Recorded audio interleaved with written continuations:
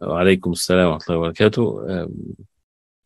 Please explain the hadith that during the time of fitan, if someone has camel or sheep, should take care of that or fleeing to mountain passes. يأتي على الناس زمان خير مال العبد. I guess you're referring to that to this hadith, that a time would come, right, which is yushik أن يكون خير مال المسلم. Very soon, the best of the wealth of the Muslim. Trying to remember, غنم, right, يتبع بها شعف الجبال ومواقع القطر يفر بدينه من الفتن. That very soon the best of the wealth of the Muslim is some sheep or so, that he follows the شعف الجبال, the mountains, passes and so on, and the places where they rain, fleeing to save his religion from the fitan. This hadith is an authentic hadith, and it's as it's mentioned, that saving one's religion is the most important thing, and comes before anything in this life. And since you mentioned this hadith, I want to say something which is a principle in life, right? Something that never changes.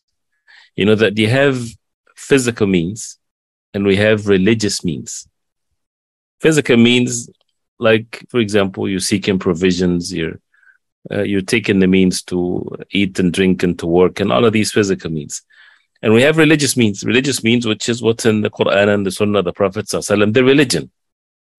What comes first? Taking the physical means, the worldly means, or taking the religious means?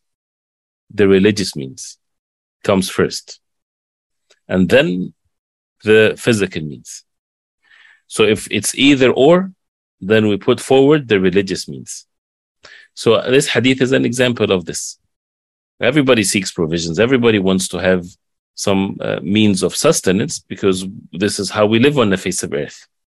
So, but then if your religion is compromised as a result of that, you should choose your religion and not to choose money or status or whatever. So this is basically what it says. It doesn't say what time it's going to happen, or can someone says, is it this time or that time? These hadith is to be explained the way it is, like this, and this can happen to an individual. An individual and it also shows that there's no excuse in sins because of a place or a situation that a person is in. Like if someone says, I have no means except to commit haram because I'm living in this town, I'm living in this country. Well, the solution to this is not to allow him to commit the sin, but rather to say, well, go somewhere where you're not able to commit the sin. If a person is not able to, and this is a matter of life and death, then it comes to a different situation. But the norm is never to take the excuse of livelihood matters to compromise the deen, but rather to hold fast to the deen of Allah subhanahu wa ta'ala. And to prepare oneself, even if it reaches that state, that a person would leave whatever place that he's in to protect his religion. That's why the hijrah is a continuous thing to the Day of Judgment. Barakallahu feekum.